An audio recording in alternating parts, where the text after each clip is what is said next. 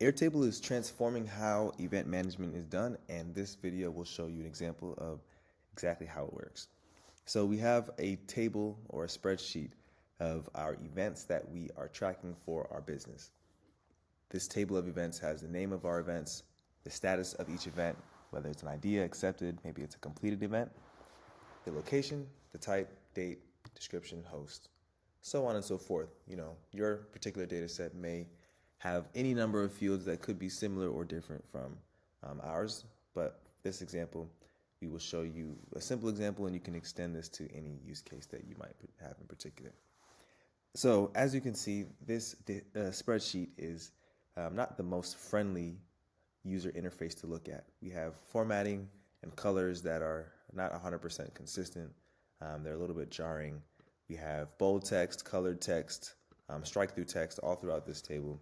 And when it comes to scaling this and using this with a full team and having everyone be comfortable and aware of what they're responsible for, making sure we're not editing data or changing data and making mistakes in the data entry process, and then also building a tool that we can report off of, these spreadsheets don't quite hit the mark. And so Airtable comes in to provide a robust database and a set of features that allow us to visualize and interact with our data in a completely different manner. So what we have here is we've taken all of our events that were in our spreadsheet and we imported them into our database. So from here, we have the ability to see all of these events on the calendar. We can even click into any of these events and see the name, the status, the type of event it is, the date of the event. We can see who the host of the event is and click into them and see their contact information. We can see the location of the event, and we can add any kind of description we want. And these descriptions are rich text formatting, meaning we can have bullet points, we can have numbered lists, so on and so forth. So if we go ahead and type that in, we can have our bullet points, we can turn these into checkboxes, we can turn these into numbered lists, we can make this text bold, italic, strike through, we can even make it a code block or add a link. We can also add tasks under each one of our events. So if we wanted to secure the location and give this a particular date and an owner, we have the ability to do so.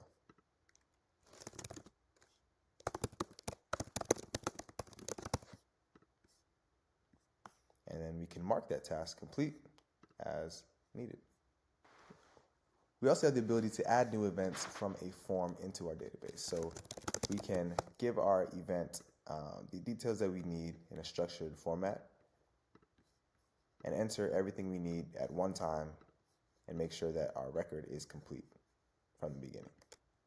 So once we submit those and they show up in our holding pen where we can modify them and move them to the right status as needed. Once those are accepted, they will actually create a timeline of tasks based on the type of event that it is.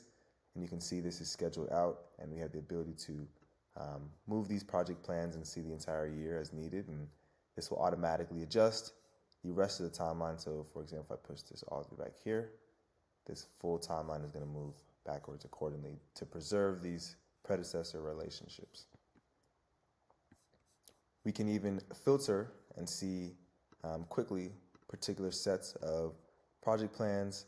We can see certain types of tasks. We can see tasks after a certain day. We have the ability to add any kind of filters that make sense for us to have over here at the top.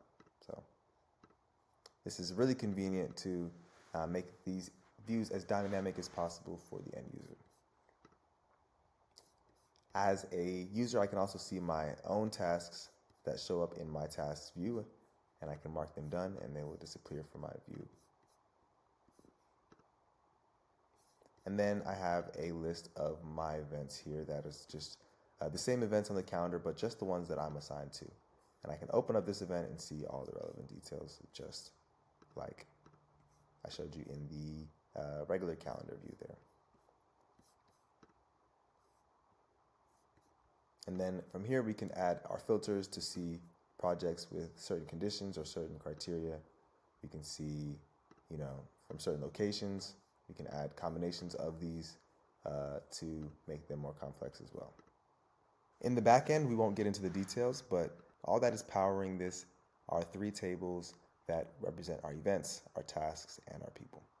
So we can go into further detail of how we can set up a system like this for you on a call, or if you can send us more details about how you work, we can send you some specific personalized information about how we could build a tool like this for you.